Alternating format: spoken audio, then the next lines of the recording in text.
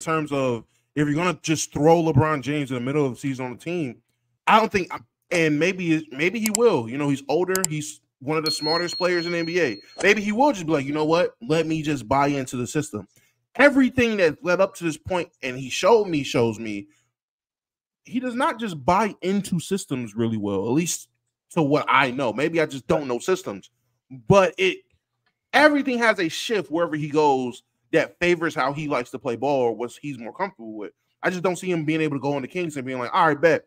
I'm going to fulfill a super Harrison Barnes role. Like I don't see it. I do think the Kings offense is too motion heavy for LeBron, but he does play off the ball. I just don't think the Kings is a great fit, but he does. And to take the ball all tripping.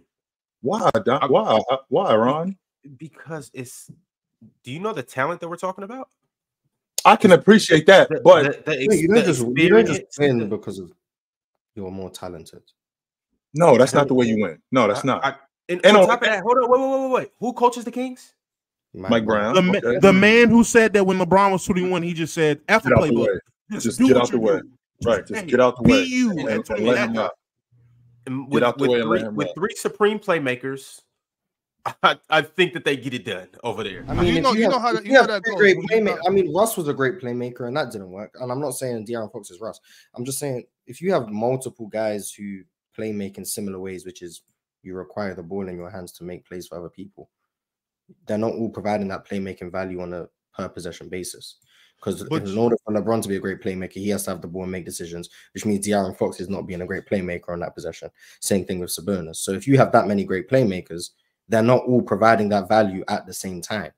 So yeah, I think you're not bringing up the fact, maybe purposely, that the same person doesn't have to play make every time. And on top of that, that's not all they can do. So when you look at it that way, it's like, so if I got three guys that can distribute fairly well, more than likely it's going to be one of them with the ball on every possession. So that, if you ask me, it means it's more chance that we make good plays. On top of that, Harrison Barnes isn't really like the get it and go type, like DeMontis is, De'Aaron is, LeBron is. So now it's like with that being said, now we're getting even quicker on the break. De'Aaron Fox, I think De'Aaron really wants to score. So it's like, all right, now we just feeding you. So while we're saying we have so many good playmakers, I think if we had a guy like Bron, that just allows Keegan Murray and De'Aaron Fox to score the basketball. It does. I like the squad. I'm not saying like I hope that it happens or nothing crazy like that, but that would be dope though. I think LeBron James is a step, obvious still even to this day, a step above Harrison Barnes with the other things that he brings. He's a mountain above. Respect Harrison, bro. And on top of that, Bron now has shown the ability to stretch the floor. De'Aaron is shooting a whole lot better. Sabonis, he doesn't shoot him a lot. If Bron got there, he would probably shoot him more, but Sabonis can stretch the floor. So these guys are still threats without the ball in their hand. Sabonis can do what? Sabonis can stretch the floor. No, he can't, Ron. That's not his game. Yes, he can. It's not his game. No, I started by saying he doesn't shoot much, but Sabonis can shoot the ball. Competent. I don't think with Bron he just start shooting more. I think this is DeMontis' offense. Like when he's feeling it, he'll start shooting that three a little bit more. But I don't think that's gonna make him shoot it more.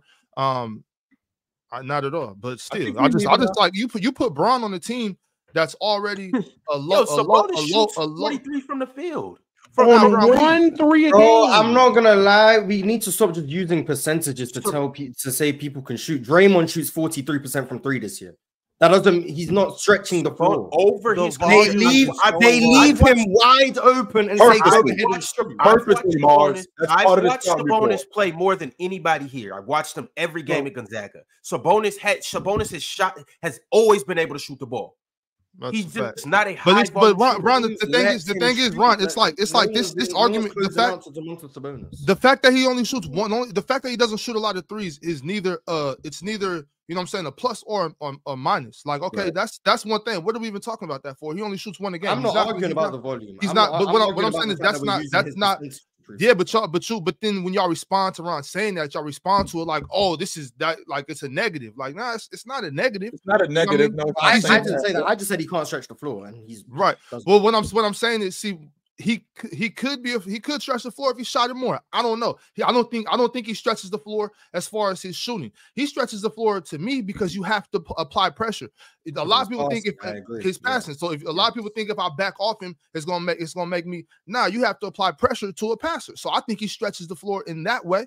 Not in his shooting ability. He stretches the floor because you have to pick him up. When you got a big guy like that attacks, that goes coast to coast, you can't meet him at the 3-point line. You have to stop the ball early because he's coming like a freight train.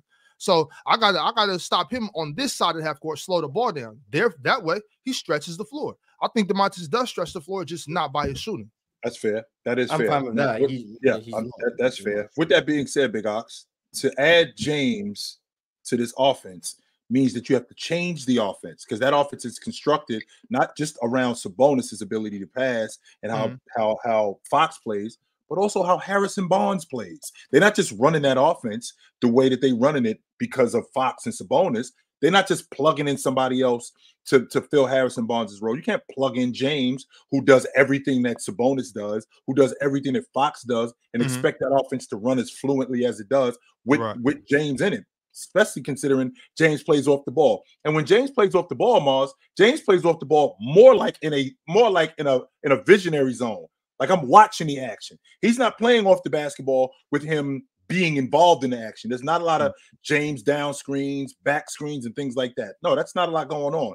The offense in in Sacramento, that offense is constructed that way, though. That's why they play off of Sabonis the way that they play off of him. A lot of action off the basketball. A lot of guys moving around. So if you want to take James off of, you're going to take Harrison Barnes off that crew and put James on there. Now James has to move more. He's got to be off the basketball. He's got to be on the basketball less, and he has to move more. I haven't really seen him that much in that kind of offense. Especially that was my concern with him off the ball. I agree. He plays off the ball, but the Kings are so heavy motion, and LeBron at this point doesn't really move. That's an even fairer point. Like that's a fact, Morris. That's what I'm saying. Like I think LeBron's a good cutter, and he has a good feel for those things, and he can hit a spot up shot. But how comfortable is LeBron James setting pin downs for Keegan Murray? How comfortable is he coming with calls? How comfortable is he actually coming off screens and doing those type of things? He didn't really do that before. When he did do it, he was actually pretty good, and now he's 39, and you're asking him to do it. I don't think that's going to happen. I think you're going to end up getting in a situation where when LeBron doesn't have the ball, it's very stagnant.